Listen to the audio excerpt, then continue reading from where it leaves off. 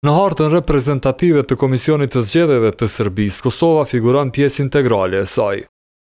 Por përtej vijave gjeografike si simbolik, autoritetet serbe nuk është se e shohin fuqinë e tyre edhe në terren në 21 qershor, kur mbahen zgjedhjet parlamentare serbe.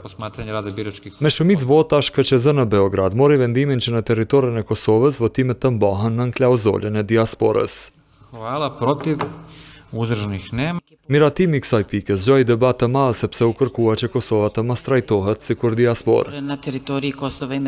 Kjo çka po bëhet është shkelje e shtetësisë. Kosova dhe Metohia është pjesë përbërëse e Republikës së Serbisë dhe nuk kemi pas asnjë nevojë që në rand të ditës të fusim këtë çështje.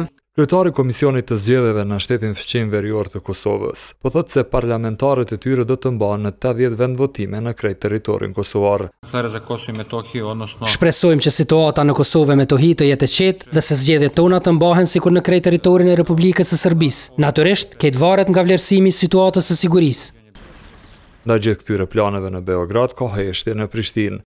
Sikur kryeministri në detyrë Albin Kurti, ashtu edhe antar të kabinetit të tij për disa javë s'kan dhënë përgjigje të saktë me po ose jo për lejimin e mbajtjes së zgjedhjeve serbe. Pritet të shihet se çfarë do të jetë reagimi i qeverisë në ardhje që e ka në plan ta bëjë lidhja demokratike e Kosovës me partner nga 3 qershori e tutje.